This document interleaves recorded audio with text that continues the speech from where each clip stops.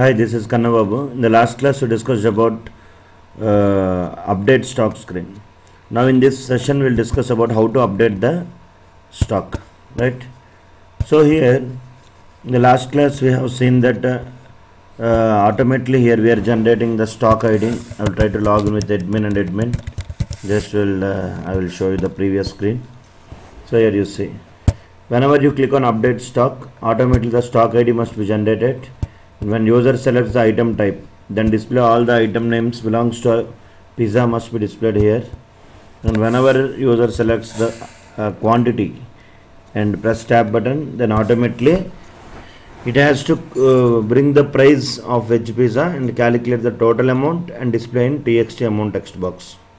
Now when admin will click on update stock, first of all it has to update the stock that is available in items table. For that we need to write the code. Right. So here I want to perform two operations at a time. So here just you see, I will create the connection and open the connection, and I will declare two queries. String query 1 is equals to, I want to write update query here. So how to write update table name. Table name is items, set column name. Column name is quantity is equals to, here we are entering the quantity in where single quote, double quote plus txt quantity dot text, and here I will write where item name is equals to single quote, double quote plus cb item name dot text. Is it clear? Let us check that one once. So here you see the update stock screen. I will try to select the item burger, veg burger 20, and when I click on update stock, here you check the query. Update item set quantity is equals to 20 where item name is equals to veg burger. Right, so it will update the record in where? In the items table. And in the same time, I will declare one more query. String q2 is equals to, I want to insert the values in stock transaction table. So I will write the insert query, insert into. So at the same time, I want to insert the record in stock transaction table. In stock transaction table, first of all, I have to insert the stock ID. The stock ID is available in where? Txt stock ID dot text, comma. Next I have to insert what? I number. I number is available in where? CB item name dot selected value.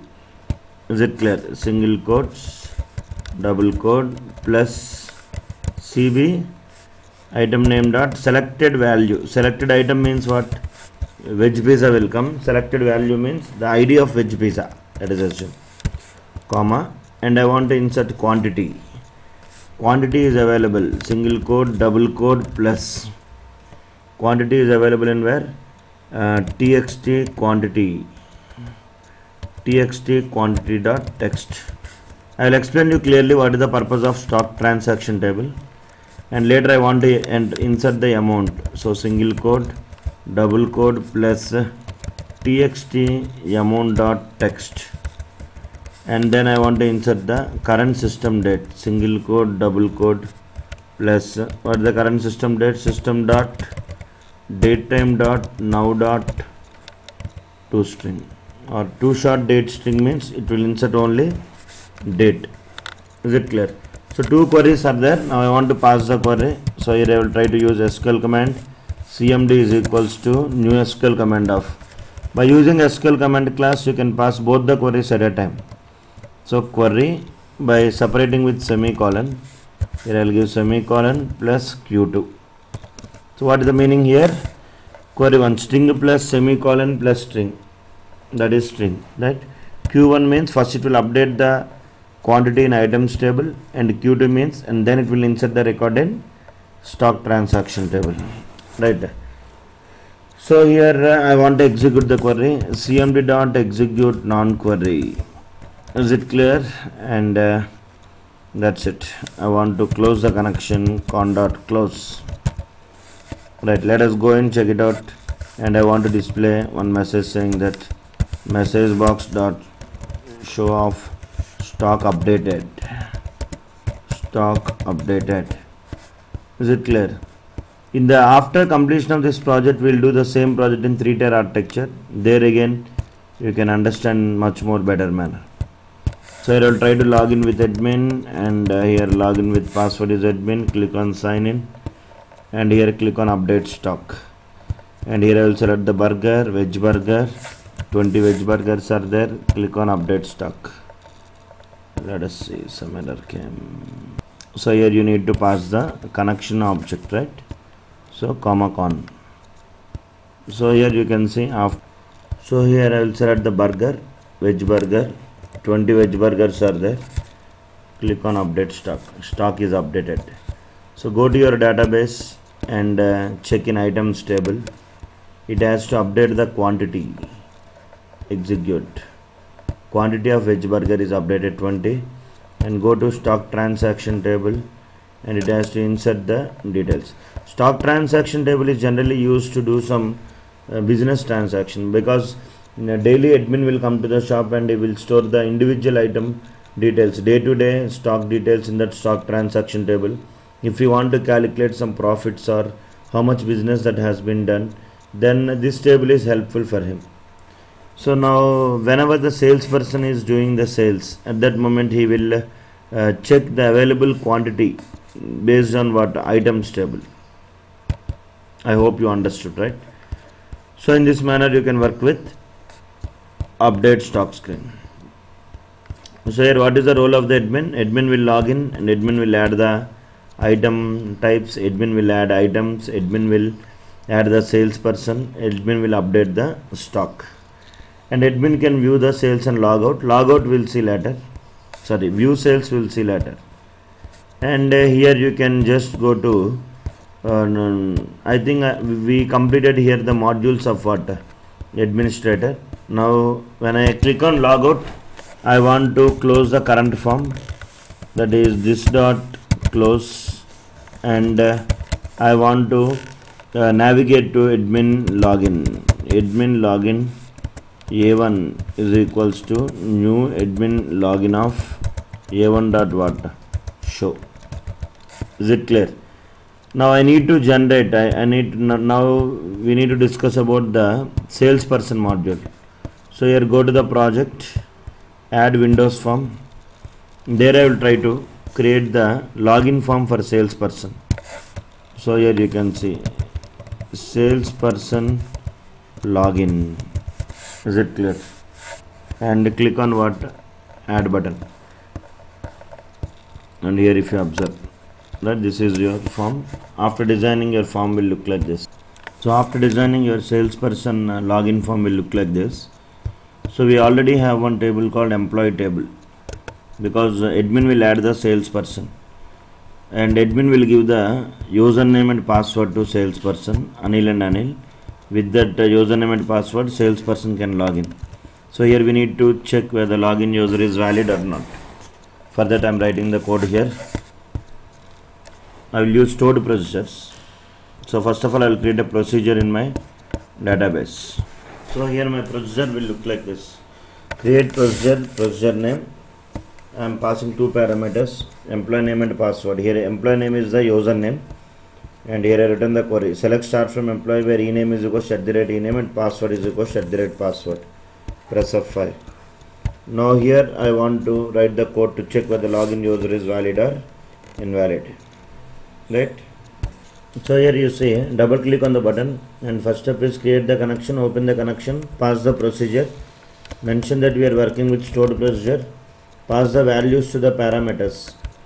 And why I am using execute header means here we are checking only single row value, that the login user is valid or invalid. So that is the reason I am using data header. If dr dot has rows, then read the data and redirect to what? Salesperson home dot salesperson home form, else display the error message. And similarly, if you want to close the connection, here you can use try block, and you can keep the entire code inside the try block, and after this you open which block? Catch block, and here you write exception E1. Right, bracket open, bracket close, console dot write line of event dot message, and here I will write the finally block. Mostly will try to close the connection where finally block. For that, here we need to declare the connection string globally. That is because the scope of that try is will work like local variable where it will work only within that particular try block. So I will declare the connection string globally, and here I will try to close the connection. Con dot what? Close off. Once here let us execute. Now actually in our project initially I want to execute sales person login form only, because any project development whenever you consider any project, if it is a web application, three types of users will be there. One is admin, other one is user, another one is visitor. The admin will do some operations, user will do some other operations, visitor can only just viewable purpose. So always the project development will start from admin panel, but at the time of hosting or we will set as user panel as a start form. So here I will go to the program.cs. Go to, first of all I will double click on the link button, and here I will create an object for admin login. A1 is equals to new admin login of, and here A1 dot what show, and here I will go to the solution explorer, and here I will double click on program.cs, and here I will create an object for salesperson login. Means I am trying to set that form as start form. So debug and once check the output. By default salesperson login only will come, because admin will not interact every day. Admin will, because regularly who will interact with that, with this application? Salesperson only, because admin will have lot of branches where he will travel from one branch to another branch. Only the salesperson will interact with this application. So what is the username of the salesperson? I will try to log in. Here you can go to the employee table. Username is Anil and password is Anil. So Anil and Anil. Click on sign in.